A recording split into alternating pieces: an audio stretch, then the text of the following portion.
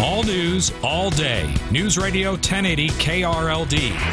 KRLD News Time is 7:20. This weekend's ice storm kept a lot of cars off the roads, and it kept car buyers off the lots. Ray Huffines of the Huffines Auto Dealership says since manufacturers offer very lucrative incentives to the dealers for meeting certain monthly quotas, if nobody's coming through their doors the past 4 days, many dealers would be willing to pass on some of that in hopes that they could get to that number.